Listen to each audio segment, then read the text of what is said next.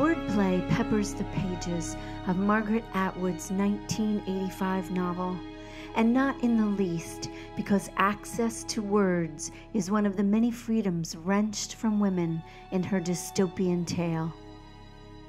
When protagonist June is invited to join the commander in a game of Scrabble, she luxuriates in the long, unused combinations of letters that might result in the highest scores.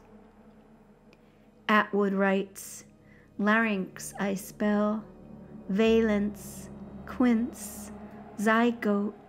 I hold the glossy counters with their smooth edges, finger the letters. The feeling is voluptuous. This is freedom, an eye blink of it. Voluptuousness is what cinematographer Colin Watkinson achieves in Hulu's 2017 adaptation of The Handmaid's Tale. Life in Gilead, a nation-state in which the biblical story of Rachel justifies the state-sanctioned rape and enslavement of women, is brought into sharp relief through singularly stunning cinematography.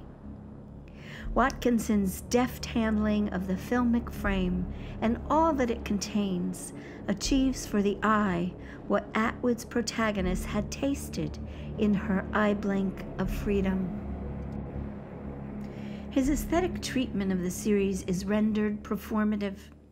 The composition of each exquisite frame, diffuse light, and saturated color, jarring juxtapositions and temporal fluctuations together serve to adumbrate the dystopia Atwood so deftly delineated.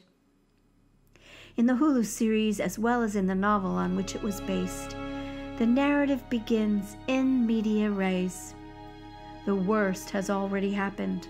Women's rights are first eroded and then extinguished as a solution to a planet-wide plague of infertility. The series opener drops us into a horrifyingly vivid scene where June, her husband, and their young daughter are fleeing to Canada to escape the madness. June is captured, her child taken from her, and her husband shot. Like any rootstock narrative, The Handmaid's Tale offers multiple ways in. It can be read as science fiction or a foreboding feminist fairy tale. We could attempt to untangle its twisted Old Testament hermeneutics or deconstruct its ambivalent relationship with technology. What follows is an exploration of the ways in which, in this adaptation, the figural speaks. As Alcesser and Hagener claim in their book Film Theory, quote, the eye is the privileged point of convergence for various structures of visibility. In Atwood's cautionary tale, the literal and metaphorical eye are harnessed to maintain structures of appearance and to ensure the control and captivation of the women of Gilead. In Hulu's Lush series, the cinematic eye shows us how. An exploration of the ways in which those structures are concretized cinematically reveals the controls over what could be seen and what could be said, making visible the ways in which those in power in Gilead hoped to consequently control that which is not visible, thought. In her book, Life of the Mind, Hannah Arendt suggests that, quote, in this world which we enter, appearing from a nowhere, and from which we disappear into a nowhere, being and appearing coincide.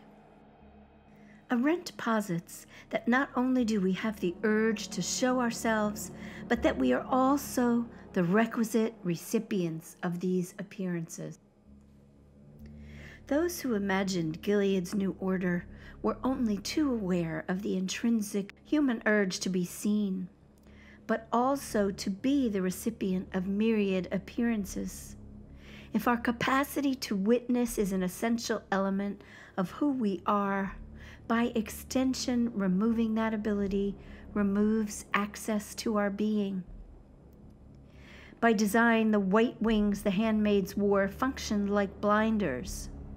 Blinkered, not only could they not see each other, but according to Arendt, they were also cut off from themselves and ultimately from their ability to think. Paradoxically, there were some appearances the handmaids were forced to receive. The wall along the river where they sometimes walked displayed the rotting corpses of those who had transgressed. Like groceries in the marketplace, denoted by colorful illustrations, the decaying bodies, too, were the mark of their particular crime. This one a priest, this one a gender traitor, this one a doctor who continued to perform abortions, and so on. Hulu's Handmaid's Tale is endlessly evocative, but for the remainder of this video essay, I'd like to focus on the cinematographic choices of Colin Watkinson, which perform structures of appearance and invite the audience into the evil of their banality. Taking in the series, I was left breathless, simply wowed. As I watched and rewatched episodes, I would find myself again and again in the same place. A wordless, thoughtless place where my only impulse was to grab a pencil and draw what I saw. I felt compelled to map the ways in which Watkinson had rigidly composed each shot.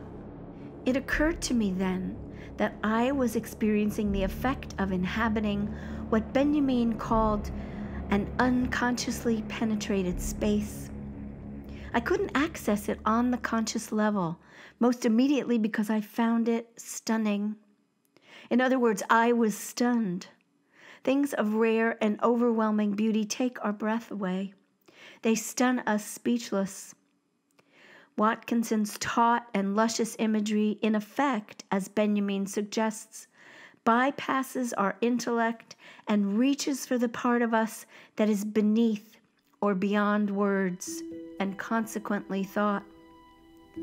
When Watkinson shifts the temporality to show us rain, the ceremonious rape, or the salvaging in slow motion, we are captivated, beguiled, entranced, but more importantly, like the handmaids, taken captive.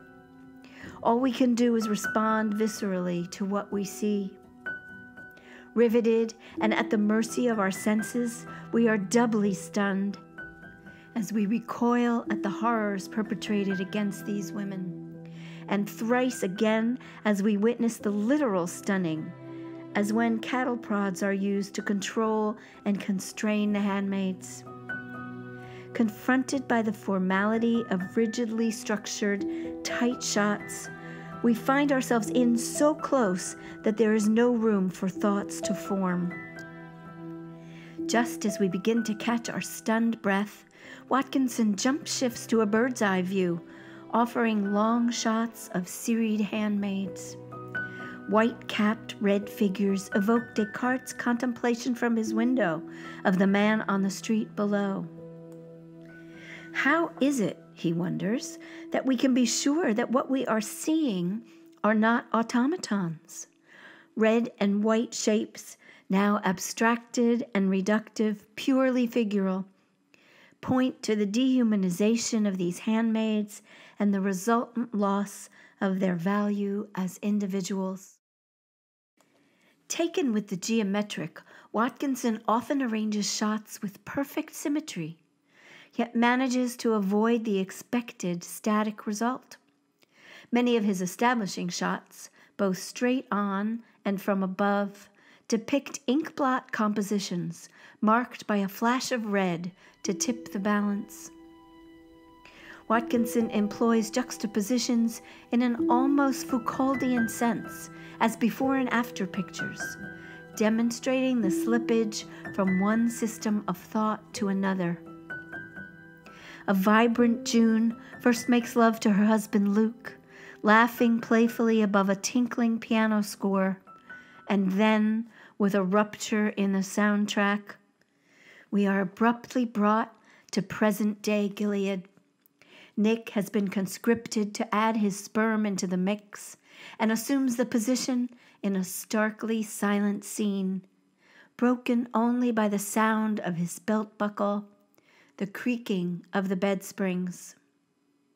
While there is so much more left to unpack, there is one aesthetic treatment that gave me pause. Throughout the series, Watkinson consistently employs diffuse light, streaming in windows, igniting insects along the wall, obscuring, revealing, softening, evocative of a Vermeer painting. I struggled to understand what precisely Watkinson was attempting to signify, other than the fact that it was, without a doubt, visually stunning. I inadvertently stumbled then upon this thought, Deleuze writing on Foucault, quote, "We must break things open. Visibilities are not forms of objects, nor even forms that would show up under light, but rather forms of luminosity, which are created by the light itself and allow a thing or object to exist only as a flash, sparkle, or shimmer." There is no flash, no sparkle, no shimmer for the imprisoned women of Gilead. To assure that we see this, Watkinson had no choice but to visually break us open.